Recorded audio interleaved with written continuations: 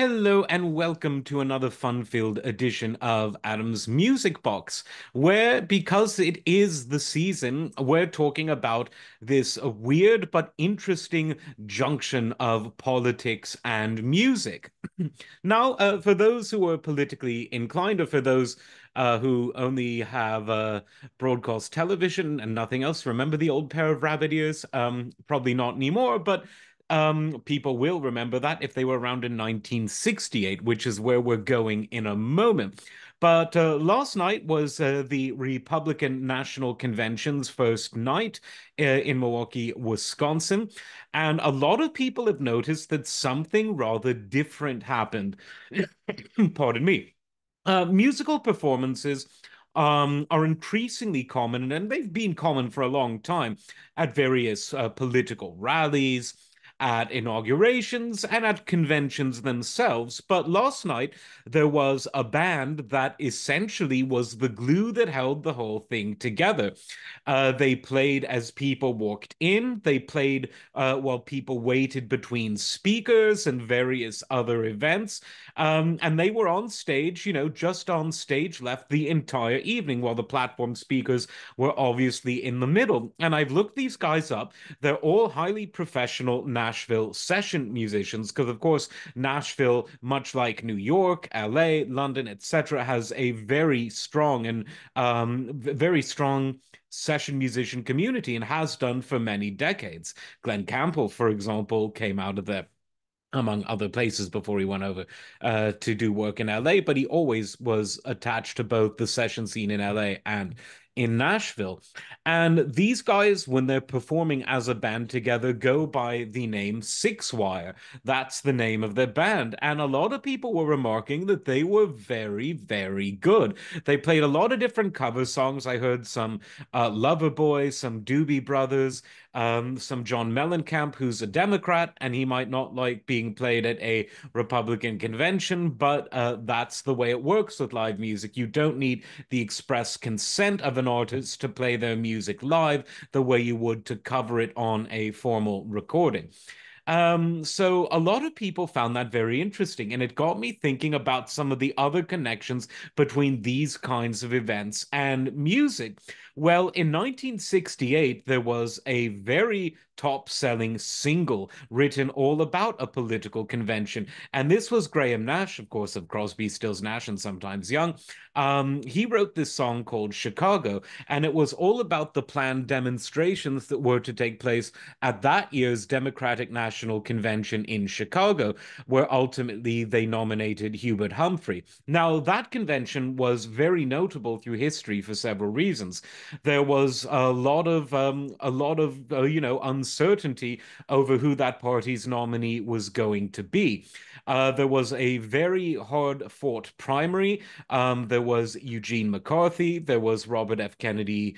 There was Senator Robert F. Kennedy, who was shot in the middle of the campaign. There was going to be President Lyndon Johnson, but he decided in the midst of that season not to continue with his bid to run for re-election. And this paved the way, pardon me, for Hubert Humphrey, who eventually became the nominee, and he was sort of a compromise as he was the sitting vice president. But the big issue at that time was the war in Vietnam.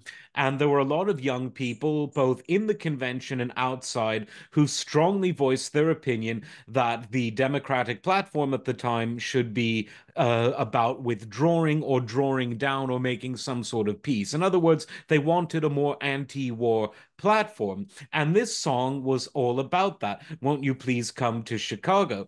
Now, the protests that took place outside of the convention were noted because there was a lot of violence. Many people would say that it was an example of police brutality. And the mayor, Mayor Daley, who was in the convention hall most nights, was blamed for giving the police orders to allegedly, but a lot of people would say actually, met out that brutality.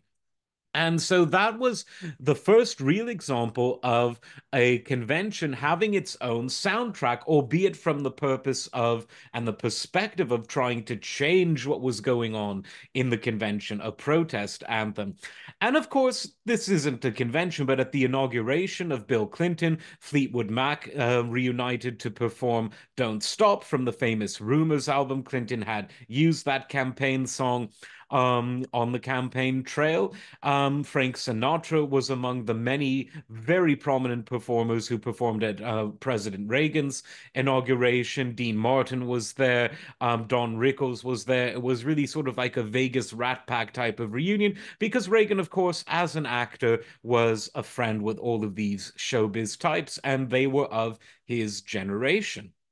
Um, Reagan had a bit more difficulty trying to associate himself with the younger generation because at one point during a campaign, he started using Bruce Springsteen's song Born in the USA, only to later be informed that that song was a protest song about how soldiers were treated during the Vietnam War, after the Vietnam War, and the economic decline of the early 1980s that many people, including Springsteen himself, blamed on the policies of Ronald Reagan. So while the chorus of that song is ostensibly very positive and patriotic, the verses are quite pessimistic.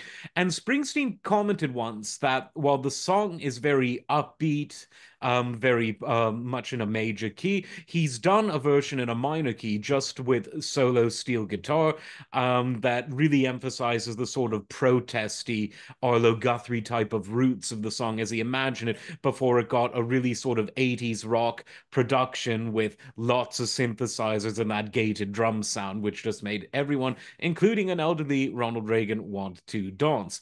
But I do think there's something unique about what this band Sixwire did last night. And I don't know if they're going to be there every night. I don't know if they're sort of the house band or if other bands are going to do it. But I actually thought it was a really interesting idea to have a house band do what a house band does. It could have been, a coffee shop or a strip club where they used to have comedy, jazz, and music back in the 60s and 70s. That's how Jay Leno got his start as the comedian, obviously not the stripper, but that's his maybe.